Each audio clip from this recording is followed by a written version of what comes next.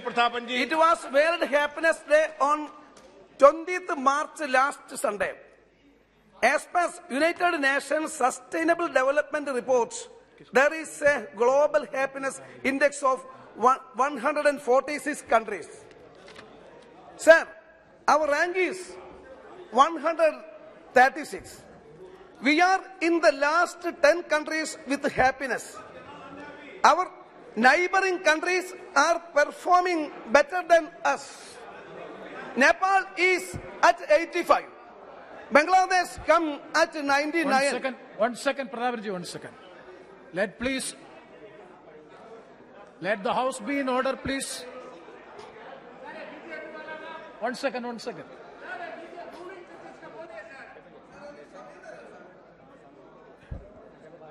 Yes, please, those members. Yes, Prathapan ji.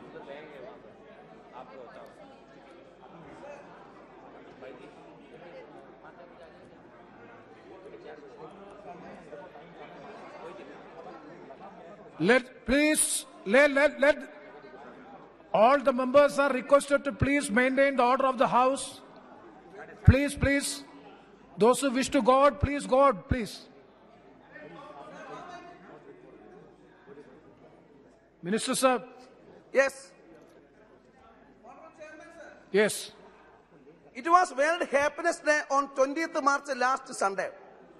As per United Nations Sustainable Development Reports, there is a global happiness index of 146 countries. Our rank is 136. We are in the last 10 countries with happiness. Our neighboring countries are performing better than us. Nepal is at 85. Bangladesh comes at 99. Pakistan is 103. Our rank is 136. Happiness report is prepared by 6 factors: GDP, life expectancy, corruption, economy, fraternity and freedom are those 6 factors. In global hunger index and in press freedom index also, we are in a very poor position. Every moment since 2014, we are falling down.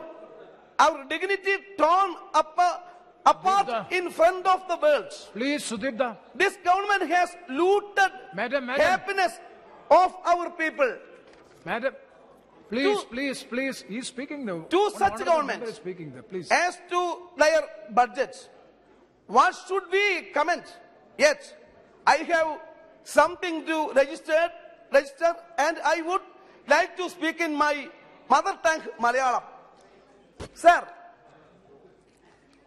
നമ്മുടെ തുറമുഖങ്ങൾ കോർപ്പറേറ്റുകൾക്ക് എഴുതി കൊടുക്കുകയാണ്.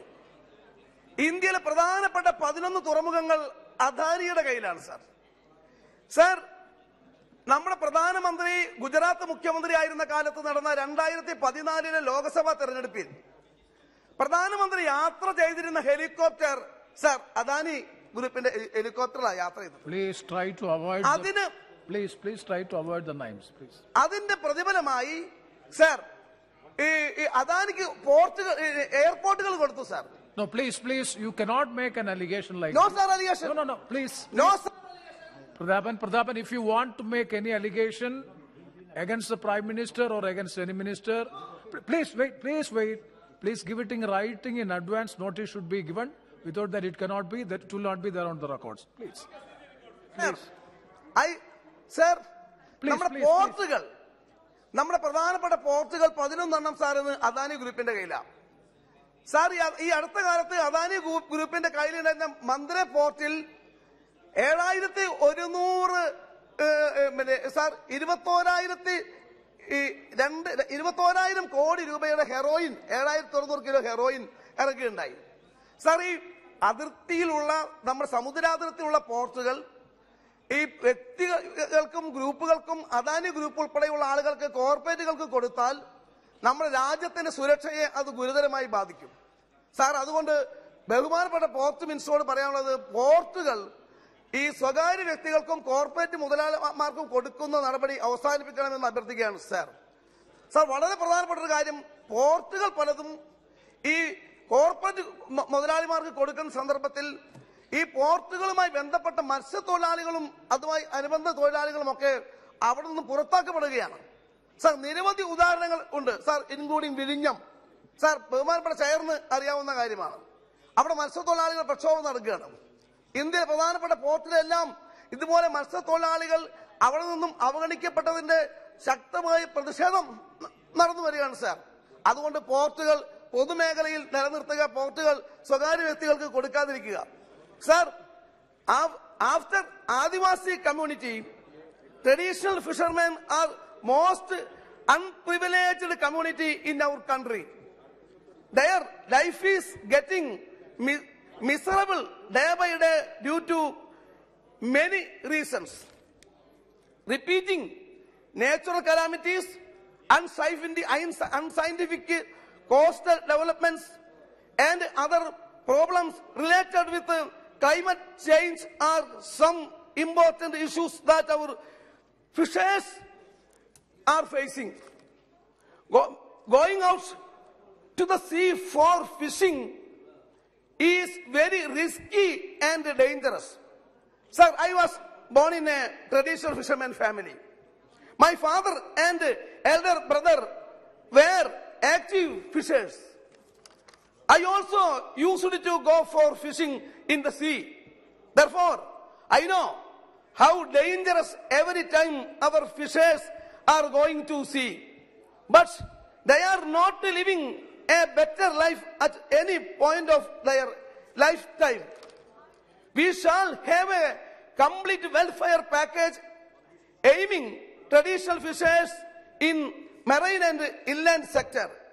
Now our blue economy concept is an exploitation of the efforts of our fisher folk. Our economy will have benefits, but we shall give priority to our traditional fishers first. Hundreds of fishers and boats are detained in Pakistan, Sri Lanka, Indonesia, Seychelles, etc. Government shall interfere diplomatically for their unconditional release. Sir, ഇത്രയും ദുരിതപൂർവമായ ജീവിതം അനുഷ്ഠിക്കുന്ന മത്സ്യത്തൊഴിലാളികൾ ഈ പുതിയ പോർട്ടുകൾ ഉണ്ടാക്കുമ്പോൾ പോർട്ടുകളിൽ നിന്നും അന്യവൽക്കരിക്കപ്പെടുകയാണ്. അതുകൊണ്ട് പുതിയ പോർട്ടുകൾ ഡെവലപ്പ് ചെയ്യുമ്പോഴും പോർട്ടുകളിൽ കൂടുതൽ സൗകര്യങ്ങൾ ഉണ്ടാക്കുമ്പോഴും പരമ്പരാഗത മത്സ്യത്തൊഴിലാളികളെയും മത്സ്യമേഖലയെയും സംരക്ഷിച്ചുകൊണ്ട് വേണം സാർ പോർട്ടുകൾ ഡെവലപ്പ് ചെയ്യാൻ. സാർ, കേരളത്തിലെ പ്രധാനപ്പെട്ട പോർട്ടുകളിൽ ഒന്നാണ് sir Kodungallur port. Sir, Muziris port എന്നാണ് അറിയപ്പെട്ടിരുന്നത്. ഈ സ്വാതന്ത്ര്യം കിട്ടുന്നതിന് മുൻപ് തമിഴ് സംഘകാലത്ത് തന്നെ ഉള്ളതാണ് സാർ മുജിരിസ് പോർട്ട്. ഈ ഇന്ത്യയിലേക്ക് ലോകത്തിലെ വിവിധ രാജ്യങ്ങൾ, അറബികൾ, ബ്രിട്ടീഷുകാർ ഉൾപ്പെടെയുള്ള ലോകത്തിലെ വിവിധ രാജ്യങ്ങളിൽ നിന്നും സ്പൈസസ് വ്യാപാരത്തിന് വേണ്ടി പായക്കപ്പലിൽ വന്ന സ്ഥലമാണ് സാർ കൊടുങ്ങല്ലൂർ പോർട്ട്. സാർ, ആ കൊടുങ്ങല്ലൂർ പോർട്ട് ഡെവലപ്പ് ചെയ്യുന്നതിന് വേണ്ടി സാർ 10 കോടി രൂപയാണ് നേരത്തെ നൽകിയിരുന്നത്. സാർ, കൊടുങ്ങല്ലൂർ പോർട്ട് മധ്യ കേരളത്തിലെ ഏറ്റവും പ്രധാനപ്പെട്ട പോർട്ടുകളിൽ ഒന്നാണ്. ആ പോർട്ട് ഡെവലപ്പ് ചെയ്യുന്നതിന് കേന്ദ്ര ഗവൺമെന്റ് പ്രത്യേകമായ പാക്കേജും സൗകര്യവും നൽകണമെന്ന് അഭ്യർത്ഥിക്കുകയാണ്. സാർ, ഇനി ആ പോർട്ട് പൊതുമേഖലയിൽ നിലനിർത്തണമെന്ന് കൂടി ആവശ്യപ്പെടുകയാണ് സാർ. അതോടൊപ്പം നമ്മുടെ വാട്ടർവേസ് സാർ ഇന്ന് പ്രധാനപ്പെട്ട ചർച്ചയാണ്. ഇന്ന് കേരളത്തിലെ പ്രധാനപ്പെട്ട പത്രങ്ങളിലെല്ലാം ഉള്ളൊരു വാർത്ത, കൊല്ലം പോർട്ട്, ബഹുമാനപ്പെട്ട ചെയറിന്റെ സ്വന്തം കൊല്ലം പോർട്ട് അടക്കം കേരളത്തിലെ പ്രധാനപ്പെട്ട പോർട്ടുകളെല്ലാം, പൊന്നാനി പോർട്ട് ഉൾപ്പെടെ എല്ലാ പ്രധാനപ്പെട്ട പോർട്ടുകളിലും ഈ ചരക്ക് കപ്പലുകളുടെ ഗമനാഗമനം നിർത്തിയിരിക്കുകയാണ്. സാർ, ഒന്ന്, പോർട്ടുകൾ യഥാസമയത്ത് ഡ്രഡ്ജിംഗ് നടത്തുന്നില്ല, പോർട്ടുകൾ യഥാസമയത്ത് വാർപ്പുകൾ വലുതാക്കുന്നില്ല, അവിടെ ആവശ്യമായ ഡെവലപ്മെന്റ് യഥാസമയത്ത് നൽകുന്നില്ല.